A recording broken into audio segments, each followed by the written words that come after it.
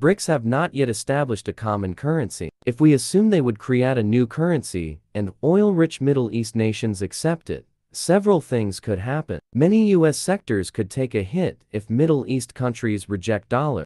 The value of the currency would depend on the strength of the economy of BRICS country, the policies implemented by their respective countries. Central banks also play a role in shaping the new tender. If the currency is stable and strong, it could compete the U.S. dollar. It could also challenge the supremacy of other currencies such as the euro, pound, and the yen. If oil-rich Middle East countries were to switch to using the new BRICS currency, it could have a significant impact on the global market. Currently, oil is predominantly traded in the US dollar, which gives America a significant advantage in the global economy. If a new currency were to become widely accepted for oil transactions, it could shift the balance of power away from the US and towards the BRICS countries. Thirdly, the adaptation of a new currency could potentially lead shift in the global economic alliances. If the BRICS countries establish a successful common currency,